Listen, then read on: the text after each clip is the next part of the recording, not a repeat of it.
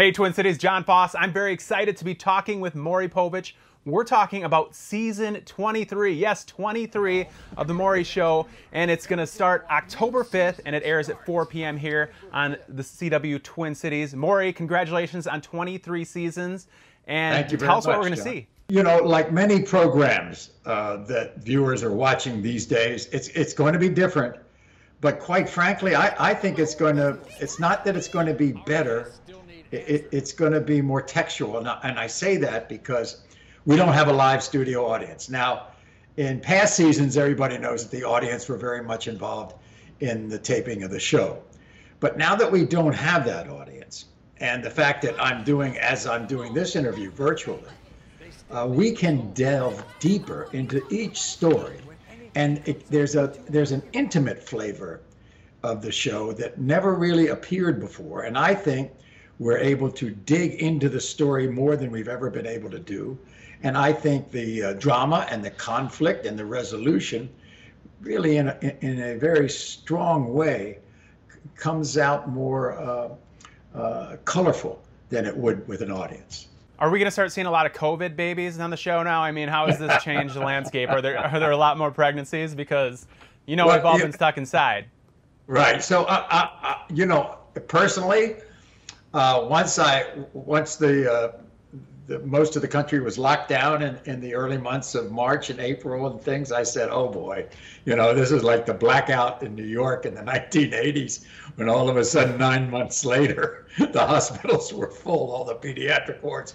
But it could be, I mean, you know, when you're with somebody all that time, things can happen. Have you seen more of the guests on the show? Is there more angst? I mean, people, like I said, they've been inside. There's been a lot of stress in the environment. Now these people are finding out whether or not they're going to be a father. What's it been like doing these interviews over satellite? And what are the people like? Are things the same, or do you feel like there's a different feeling now that there's so many crazy things going on in the world?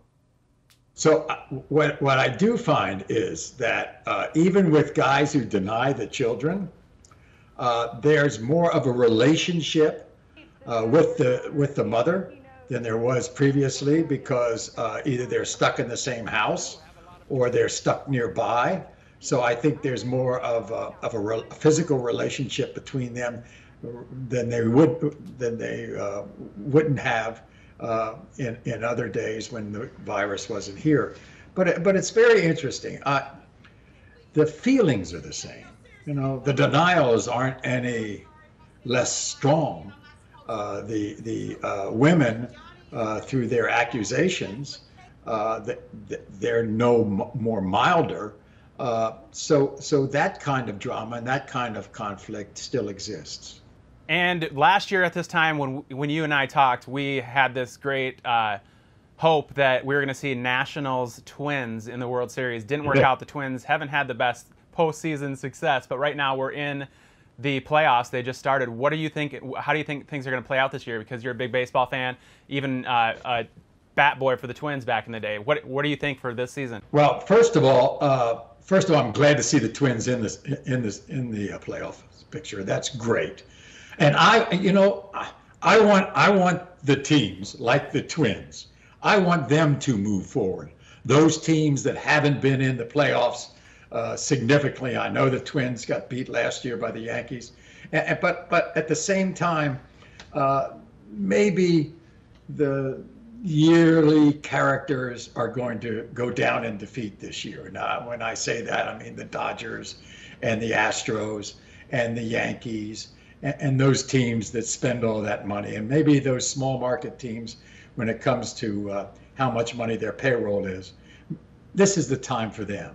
And I'm so excited that many of them are in the playoffs. And here's a little bit of a question I'm guessing you haven't gotten yet, but so you have been a longtime journalist, and you're also married to one of the most famous journalists of all time, Connie Chung. Right.